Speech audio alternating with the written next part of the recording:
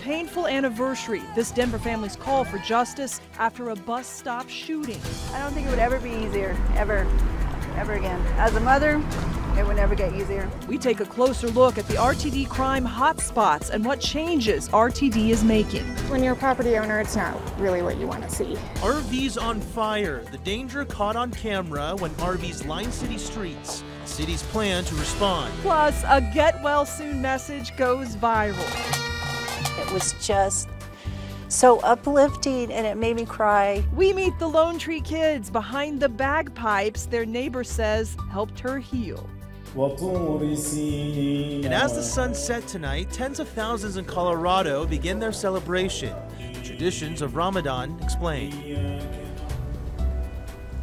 Balloons released into the sky tonight. A Denver family remembering a man taken too soon after a record number of Denver murders. They are far from alone in their grief. Good evening and thank you for joining us on Denver 7 at 10. I'm Jacqueline Allen. And I'm Brian Wang. It's been 1 year since two men were killed in a drive-by shooting at a Denver RTD bus stop. Denver 7's Rob Harris was at the vigil this evening, and Rob, the two men killed in that shooting were actually a part of a historic year of violence in Denver. Yeah, Bayan, so 96 people were killed in Denver in homicides. That's according to data that was analyzed by the Denver Post. And they say that was the most in any year since 1981. So that is why the Tafoya family gathered today, to remember DeAngelo and to call for justice and change. It's a sunny, noisy evening at the corner of Alameda and Federal, with traffic rushing by like any other day.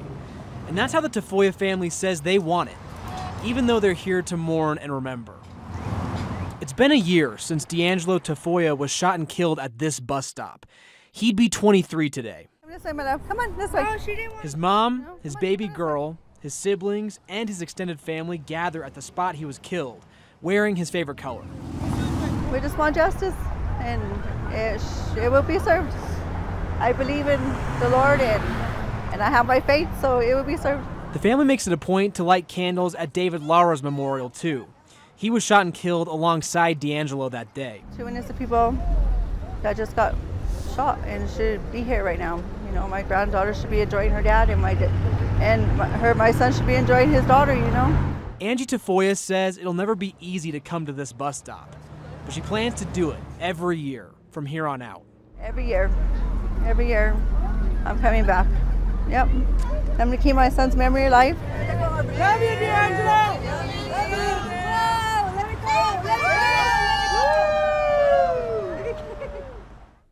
Now, two men were arrested within minutes of Tafoya and Lara's death that day. They are still in custody and they're awaiting trial.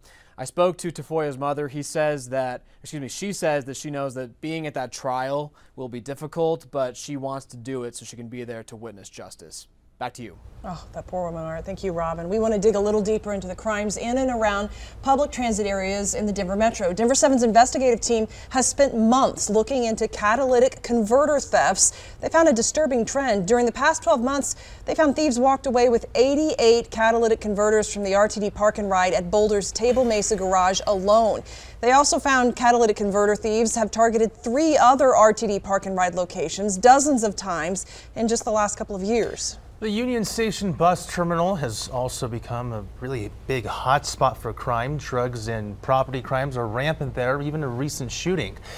Amid the sharp uptick in crime, Mayor Hancock announced some changes RTD is making. One of the biggest things are new turnstile gates at the entrance. Only those with tickets would be allowed into the concourse area.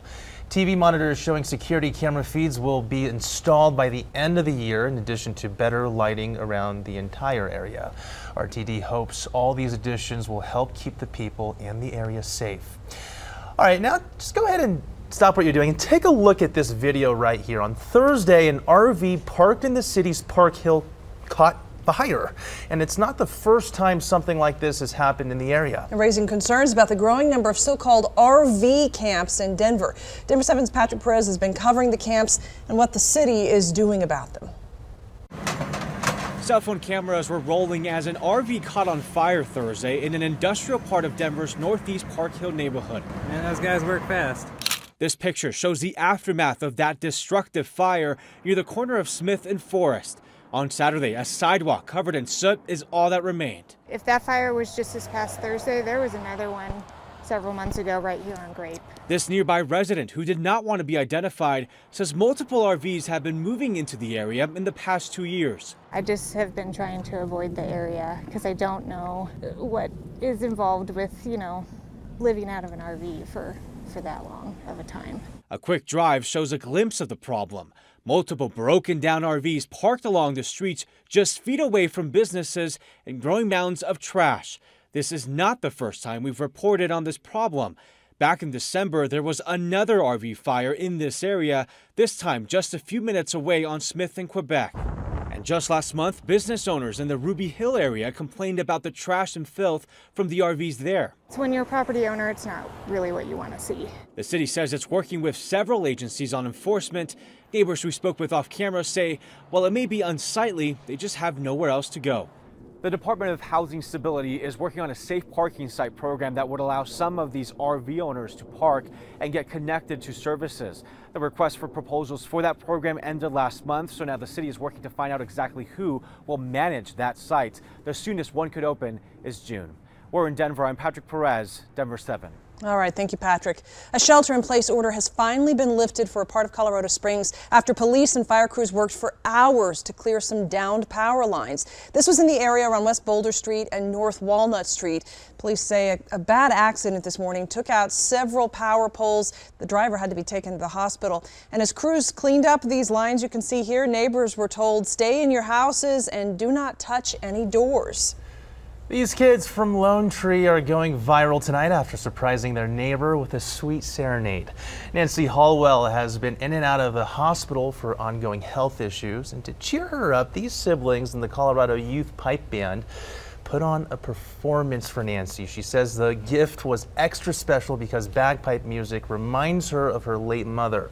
The performance video has gotten hundreds of views and supportive messages. What a great group. All right, tens of thousands of Coloradans celebrate the start of a holy month and their fasting begins. We take you behind the tradition and the meanings. Plus, taking the plunge, Denver 7 hosts a not-so-polar plunge, all for a good cause.